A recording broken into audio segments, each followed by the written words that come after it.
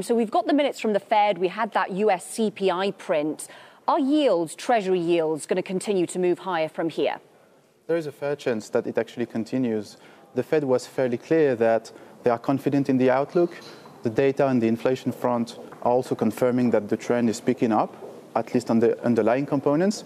And therefore, it's really highly likely that the Fed continues its gradual pace of normalizing throughout this year. What does that mean for the 10-year yield this year and beyond?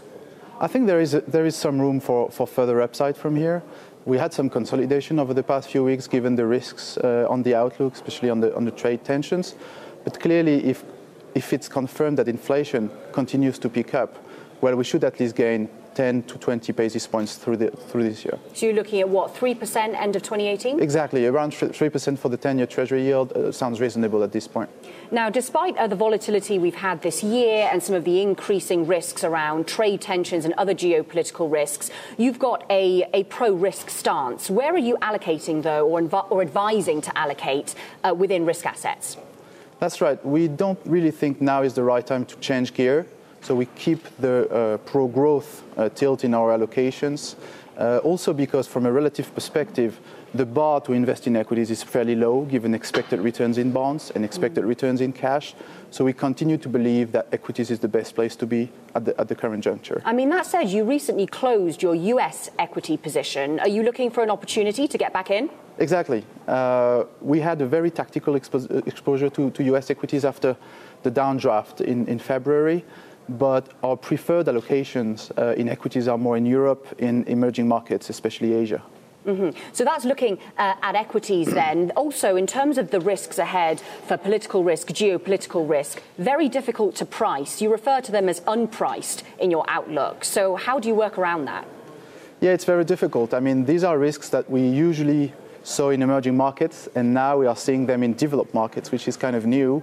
And obviously, this make it more systemic because obviously the US is a more important economy. So the way we approach it is probably to be a bit more tactical in the way we allocate our money, try to play ranges, and also try to play replacement strategies, so replacing cash with options, for example. Mm-hmm. When it comes to the yield curve, some have pointed to concerns in the money markets in terms of a potential inversion of the yield curve. Of course, others have said that doesn't signal what it used to. Do you see further yield curve flattening? And if you do, does it concern you?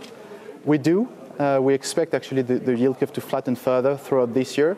Because we think that global QE continues to push long-term yields down, even though the short end can rise because of monetary policy. But I don't really think that this is a signal for anything close to the end of the cycle in the US. So I would say this kind of signal, which has been working in the past, maybe can be a bit less efficient this time around. What about corporate debt in the US? Does that concern you, and how does that impact how you advise to allocate? Yes, indeed. I think corporate debt is very high in the US, mostly because companies have been optimizing their cost of capital by replacing equity by debt in a world where the cost of it was so low. So now we are ending up with very high corporate debt overall, and indeed this is probably a concern for the medium term.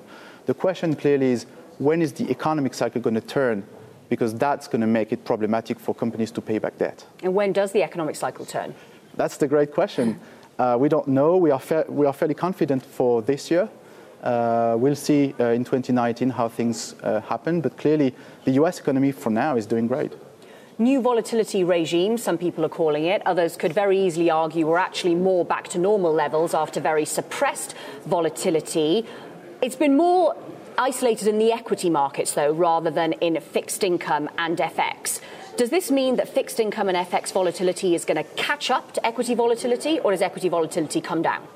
We actually expect the former. So we think that fixed income and FX volatility should also normalize, just like it just happened in equities.